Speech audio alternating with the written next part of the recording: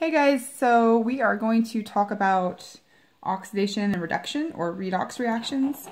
I'm going to do a couple of notes and then go through some practice problems with you guys. I'm going to talk pretty fast just so that I have more time for video and it takes me less time to upload, but feel free to pause or rewind as much as you need to. Alright, so we have this chemical reaction. We have aluminum solid, fluorine gas, and it's going to yield our two ions here. And the question is, which one is the oxidizing, which substance is undergoing oxidation and which substance is undergoing reduction? So the first thing we have to do is make sure we are referring to our rules, which are on page 641. Those are really important. And so we see, because of rule number 1, the aluminum is just an element, so it has an oxidation number of 0. The fluorine gas, also because of rule number 1, is a diatomic element. It has an oxidation number of 0. And then over here, because of rule number 2, our aluminum ion has an oxidation number that's the same as its charge, so it has an oxidation number of +3. And also because of rule number 2, our fluorine ion has an oxidation number of -1. Okay, so we're going to look at what's happening here, and you might remember from the reading this LEOGER. I usually just remember Leo. Loss of electrons is oxidation, which basically tells me if it's losing electrons, it's becoming less negative, so it's going to mean a higher number. And so I'm looking at my aluminum here, and I'm seeing that it was an oxidation number of 0. Now it's an oxidation number of +3, and that's because it's giving electrons away. So it's giving electrons.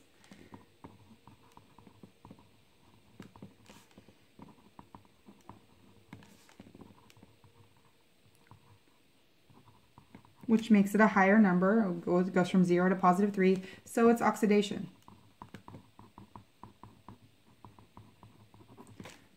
And then we look over here at our fluorine, and I see that it's going from 0 to -1. That means it's taking an electron. It's becoming a lower number.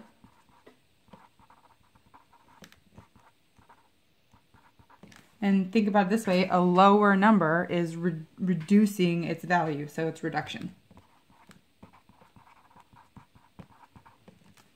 And then there's a part in your book that talks about oxidizing agent or reducing agent.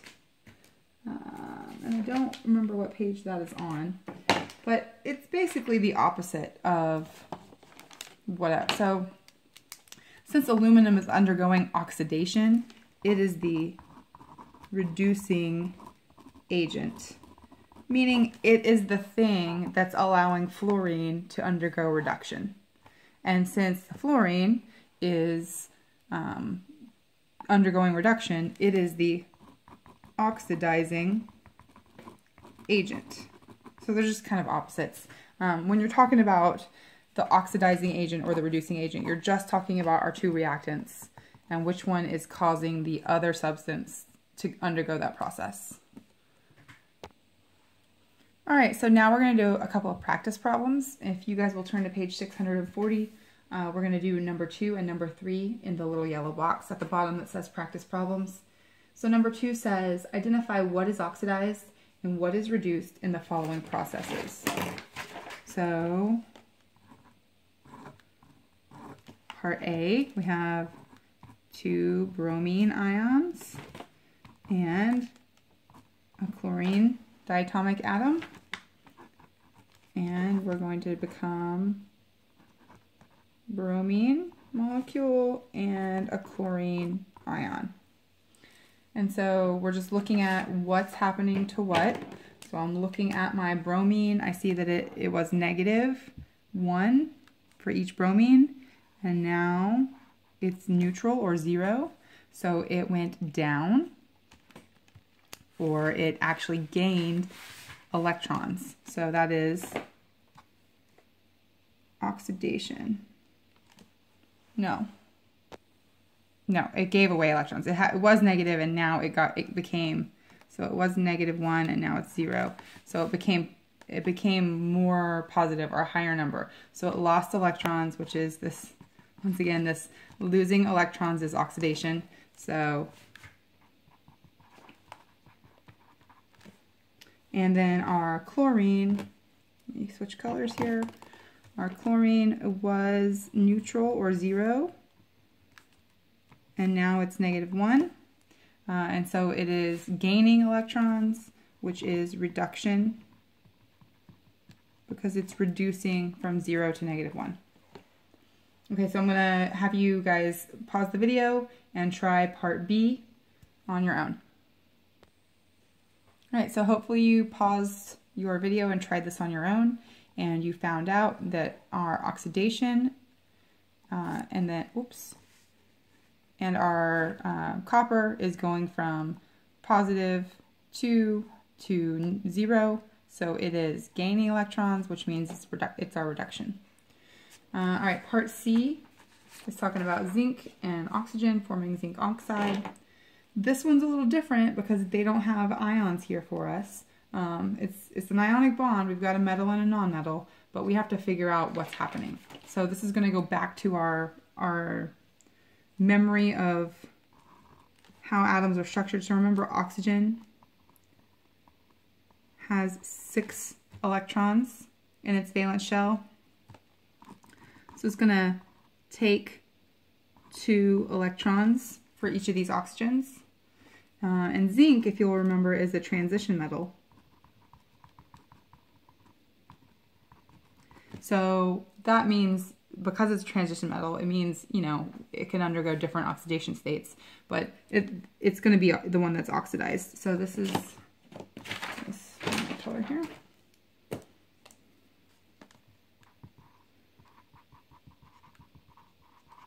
So it's giving its electrons, and oxygen is going to be the reduced. It's going to undergo reduction. And that's almost always true, except if it's with fluorine.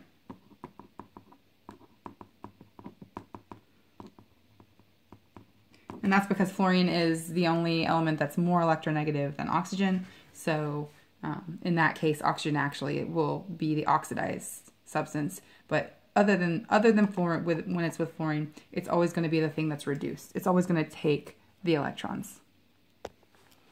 Okay, our next question is number 3. And this one is a little different because it says, identify the oxidizing agent and the reducing agent in each of the following. So remember from what we talked about before, the oxidizing agent is the substance that's undergoing reduction, and the reducing agent is the substance that's undergoing oxidation. So if we look at our magnesium and our iodide here, just going back to basics, magnesium is a group 2 metal, and so it has 2 valence electrons, and iodine has 2, 3, 4, 5, 7 valence electrons. Hopefully those are showing up for you. And so, if you guys remember us drawing it this way, each magnesium is, or this magnesium is going to give 1 electron to each of these iodine atoms. So this is taking electrons, and this is giving electrons. And so because of that definition, the magnesium is going to be undergoing oxidation, which means it is our reducing agent, and our iodine is going to be undergoing reduction, which means it is our oxidizing agent. So you would write the answer this way. Mg is the reducing agent, and iodine is the oxidizing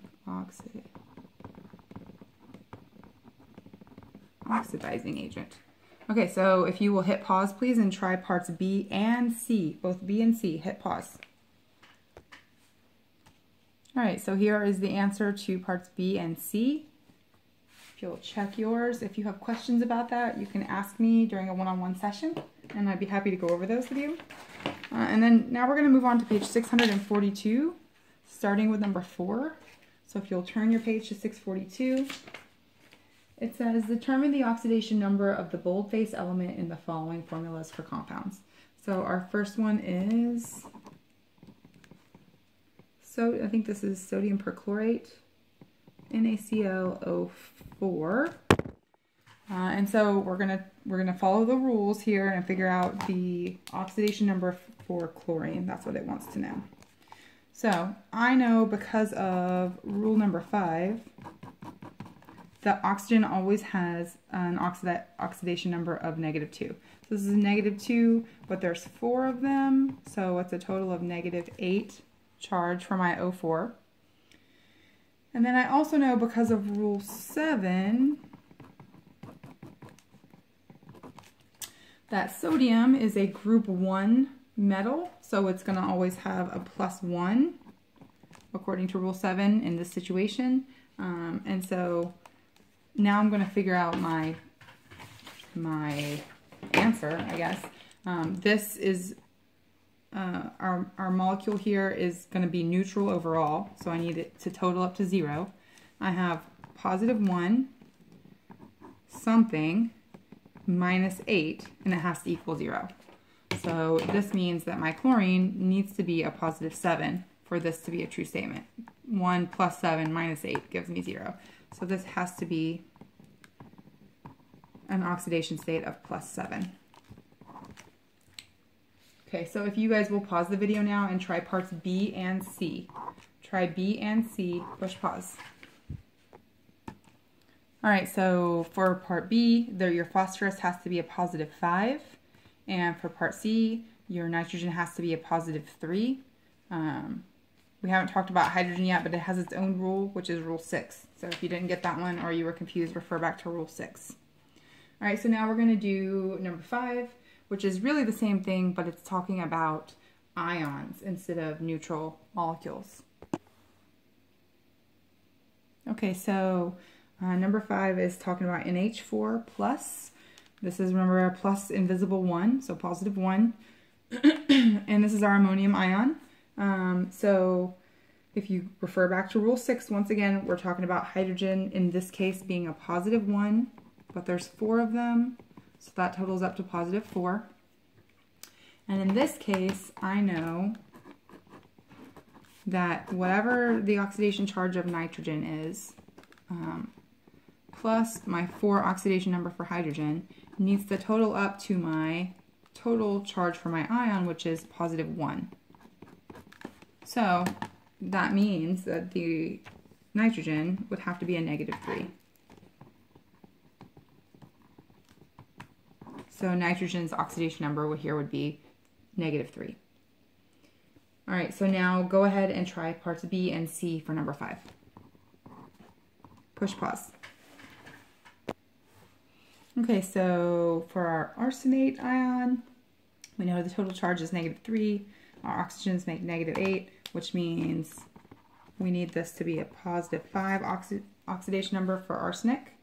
And then for our chromium, it's basically the same thing, except we want it to be -2 instead of -3, so we need a bigger positive number. So the chromium has to be a +6. All right, if you have questions over this, please sign up for a time slot for one-on-one sessions. Thank you very much.